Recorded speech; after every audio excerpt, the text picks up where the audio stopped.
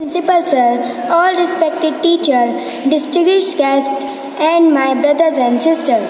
Today is the birthday of Lal Bahadur Shastri. On this occasion, I am going to tell you some details about Shastri ji.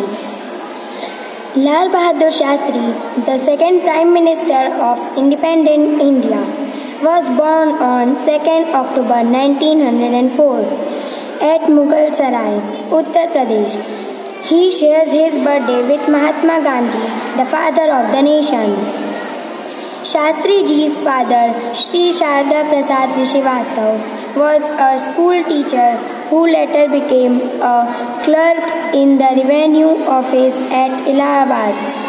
While his mother was Srimati Ram Dulari Devi, he was the second child and eldest son of his parents.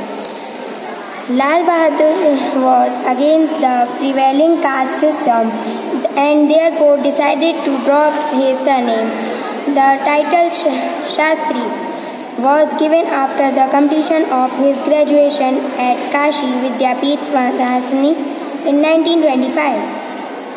A freedom fighter and a senior member of Congress, Lal Bahadur Shastri raised the slogan Jai Jawan Jai Kisan, which became very popular.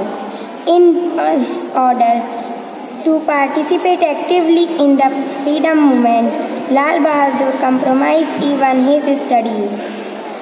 Apart from being the Prime Minister, Shastri served the country various capacities.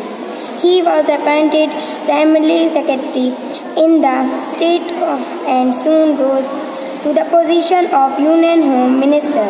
After the sudden demise of Jawaharlal Nehru in 1964, he became the second Prime Minister of India. Shastri ji solved many elementary problems like food shortage, unemployment, and poverty.